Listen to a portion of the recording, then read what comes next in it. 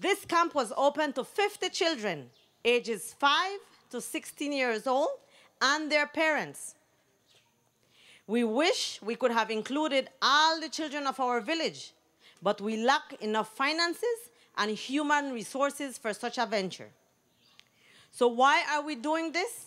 Because we strongly believe that phasing out of single-use plastic and styrofoam is the responsibility of each of us, because we are the ones who use it.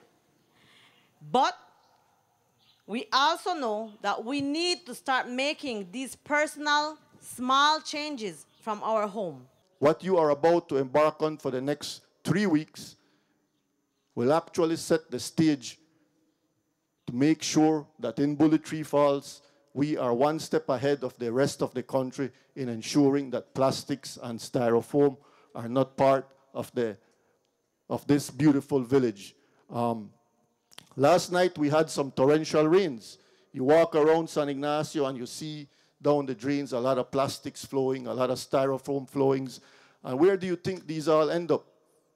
They stay for 50, 60, 70 years down our rivers. They make their way to our oceans.